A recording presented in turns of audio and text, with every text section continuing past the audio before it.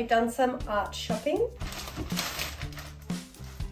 And with the Christmas sales, look how many, 60 colouring pencils.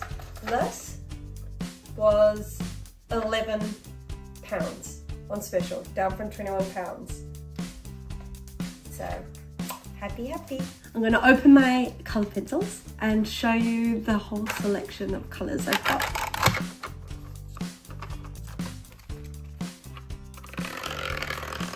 How good is that? That's so many colours. I'm so excited. I haven't had colour pencils in so long, and I only have a very limited selection of pro markers that I brought over from New Zealand with me. So I've never been able to, since I've been here, just have some bright colours in my sketchbook, because the paper is not going to be able to withstand any kind of paint, and that's the only medium I have for fun colours at the moment. Until now. Now I've got all these and I can't wait to do a bunch of sketching. As well as those, I've got a little on a spending spree because I wasn't expecting so many things to be on special. But I got a flat tipped watercolor brush, which is just Pro Art white nylon brand. I want to do more landscapes, and all my watercolor brushes are like the round tip ones, so I think that this will be helpful for getting some more sharp and like just more dynamic lines when painting landscapes. I also got another gel pen. I used to always have a white gel pen, but I've not in a long time, but they're so good for like little details or highlights or little sparkles or anything on on paintings, on markers, sometimes even in like a graphite drawing, anything for a little pop, little pizzazz. Let's do some painting or some drawing. I'm not sure yet, but I'm feeling creative. I'm feeling relaxed after Christmas, and we're not yet in the stress of coming into New Year's, so I'm gonna just take a chill afternoon. It's rainy, it's miserable, it's cold. Perfect time to watch something or listen to something and draw the afternoon away.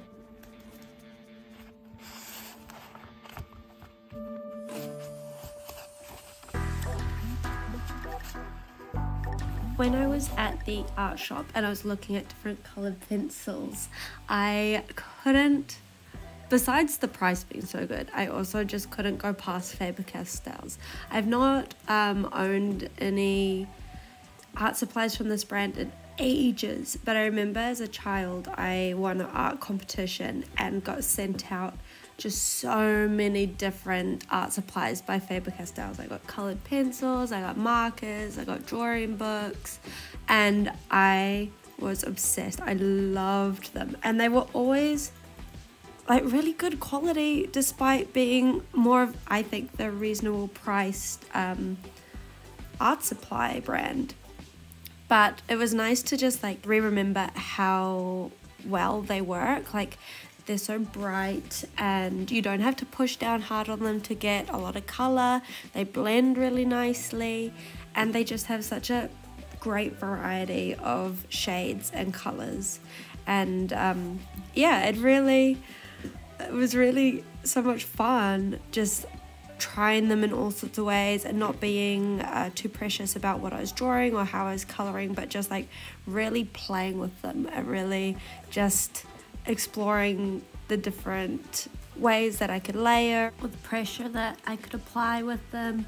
And the lead is really good and strong. Like, you can put a solid amount of pressure on these pencils and you're not snapping the lead, which is so nice. It means you can just be way more free and way more aggressive, I guess, if you want, without worrying about breaking or snapping the lead while you draw. So last video I kind of left off on the idea of eventually making art to sell. I really like the idea of starting an Etsy store. And in the Christmas period and in the days leading up to recording this video, I have been thinking about my style a lot and the subject matter a lot, and like working out what works for me as well as what I feel like has an audience. And it's a weird one because I've always made art for me. You know, the focus has never been on what will sell or what's trending or any of that sort of thing. And so now that I'm getting closer to the point that I want to open an online store, I've had to ponder a lot more on if there's a strong crossover between what I like to draw and what people want to buy. But not only that, but like a third option of like, what would I buy? Because sometimes those don't line up. A couple of weeks ago, I was chatting with someone I knew, and they had been looking at my Instagram, and he said that he really liked my art, despite it not being something he would buy to hang on the wall. And then I think he felt a bit awkward because he kind of backtracked and was like, oh, I hope you don't take that in a bad way, like I don't mean that in a negative way, I really like what you draw, it's just so different to what I would buy. And that has stuck with me since, because kind of same, like I draw whatever I like and whatever I'm feeling inspired by, but it was kind of a good confronting of hearing this opinion that subconsciously also matched with mine. Like I like what I draw, but I wouldn't hang a lot of my art pieces on my wall. And so I don't really know where to go next with this kind of thought process, but I actually feel really encouraged that I'm having it, because I've never thought very critically about my art in the sense of e-commerce.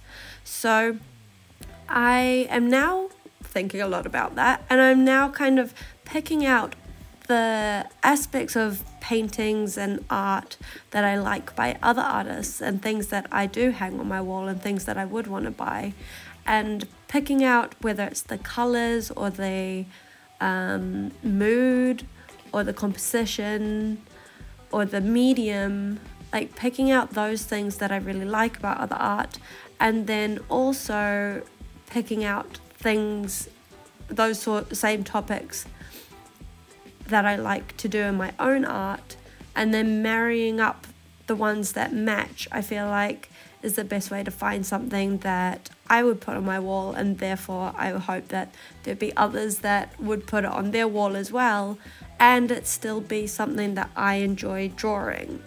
I don't want to draw for the sake of trying to make money. I want to draw because I love drawing. But I feel like now that I'm heading more in the direction of having a art career in mind, I have to be a bit more purposeful with what I draw if it is something I want to sell. So as you may expect, this is taking a lot of inner searching and researching and questioning what I like, and looking out in the market and seeing what does well and what lines up with what I like. And it's something that, like I've said, I've not really thought about too heavily before, and it's something that now that I am, it's actually really hard to find resources or videos here on YouTube on other artists doing the same. Like I would love to sell prints, but I don't know what of my art, or like how people pick what they draw they will then sell as a print. Like, do people draw things and then think, yeah, I like that, so yeah, I'll make that in a print? Or are people coming up with an idea for a future print they want to make, and so then plan out their drawing around that? Does that make sense? Like, I don't know what the process is, and I don't know if there's a helpful answer to the process, or if it's just everyone just does what they want and everyone's making so much art that they could just turn them all into prints. Like, I just feel so out of the loop with how people are doing that. So I don't know if it's helpful to you guys. I'll probably do it regardless because it's a good exercise to actually think out loud and yeah, just work it through with myself. But I think I'll do a video on working out what you want to draw and finding your voice in the art you want to sell. Because it's different to not knowing what to draw, you know? Like, there are so many videos on what to do if you don't know what to draw, or like 10 ways to fill a sketchbook and all those sorts of things. I'm not sure on things that I like drawing, but it's when it comes to composing a final art piece to make into a print that, I don't know, maybe I am just overthinking it. Maybe there is no right answer, or there is no advice or help that would help me, and it's just draw whatever and then find an audience for it. But then I come back to the fact that, like, I draw whatever and I like what I draw, but I wouldn't go on my way to buy a lot of what I draw if I was the if I'm the buyer. So then I have to think, as a seller, I have to think about what a buyer would want. I don't know, I think I've gone around in circles, but suffice to say, I love these colored pencils. I'm having so much fun with my sketchbook, and I think I will make a video sometime soon about working out what to make prints on. Thanks for watching, guys. Have a happy new year. Catch you soon. Bye.